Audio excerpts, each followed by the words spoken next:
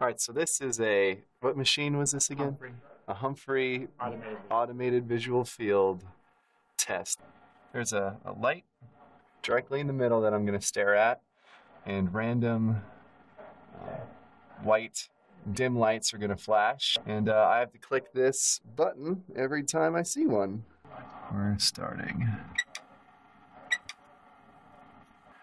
What I'm seeing is a series of dim flashes around the center of my vision, and sometimes they're a little hard to see, but generally you can make out a slight change in the light difference, and it's not terribly difficult unless you're wearing glass and it's obstructing part of your view.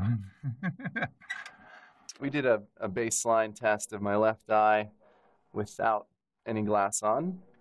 And so this is a completely normal field of vision here. That's the natural blind spot from where the nerve connects into the back of the eye. And you can see Brian has a great field of vision here, completely normal.